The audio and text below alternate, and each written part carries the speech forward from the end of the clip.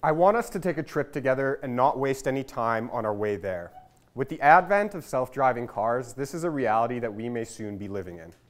The benefits of this emerging technology are numerous and encouraging. First and foremost, safety.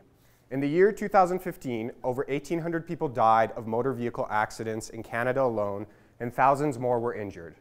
Imagine if we could greatly reduce or even completely eliminate those accidents.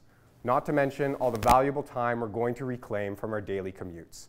I think we can all agree the prospective reality is pretty exciting. But what are the remaining technical challenges until we get there? Where else is this new tech taking us?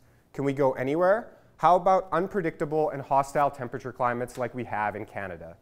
Here at the University of Calgary, I'm working on developing wireless systems that'll help make that possible. It turns out that many of the existing technologies, such as laser imaging, that help a vehicle sense its surroundings are severely impacted by inclement weather. These sensors literally give our vehicles eyes. And just as we humans have difficulty seeing in low visibility conditions, so do our cars. Out of the numerous contemporary sensors available, radar is the least affected by atmospheric moisture. But even still, radar is not robust enough to pave the road ahead on its own. This problem is aggravated by the fact that when radar radiation interacts with a material, it scatters randomly all around, and only a little bit of that energy arrives back at the car doing the imaging.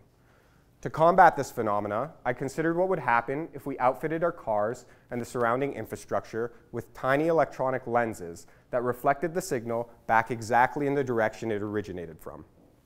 We're all pretty familiar with this concept, as many of us wear glasses to help us see.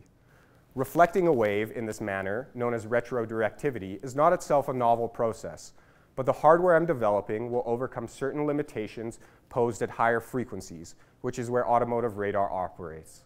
And in fact, this idea goes past the lens analogy because these new sensors will also enhance the signals by providing additional energy at the moment of reflection.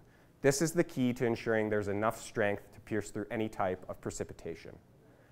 Developing automotive systems can be challenging, but thinking outside of the metal box helped me realize there may be an elegant solution to this imaging dilemma.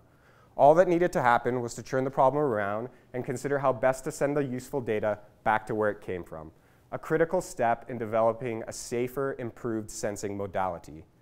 Now, I hope that we're not just excited for our future destination, but that we're also left with an appreciation for the tech keeping us safe along the journey. Thank you.